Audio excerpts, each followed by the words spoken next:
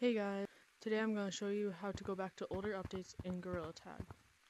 So the first thing you want to do is go to the Oculus store. Go to the search bar and look up gorilla runners.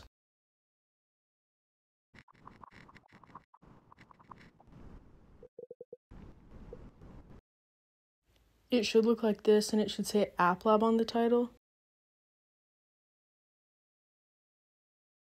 Press View Details.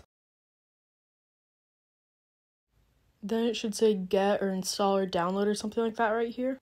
And then you can launch it once it's done downloading.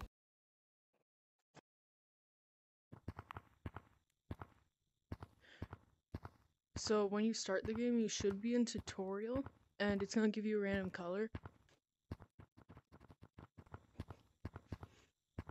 Oh, also, every time you open the game back up, it's gonna restart you in tutorial.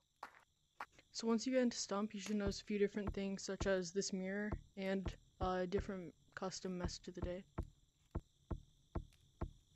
You can go down this hallway, and you should notice that the clouds map isn't here, because it's an older update without the clouds map. And once you're in City, you can see all the music cosmetics. So you got the different hairstyles with like the sweatband things, the mask and the face paint, both the drum sets, and the guitars and their golden versions. Also when you get here, you get 25,000 shiny rocks automatically. So you have the guitar, it's probably the normal version of it. Golden electric guitar, and then the normal version of it. Drum set. This other drum set.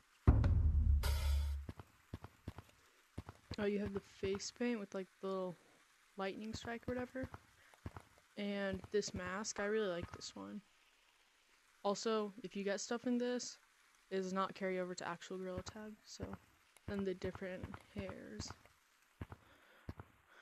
Also, you have all the normal cosmetics over here, and the early access cosmetics, but you can't get these. So let's buy this mask. You can't buy the mask.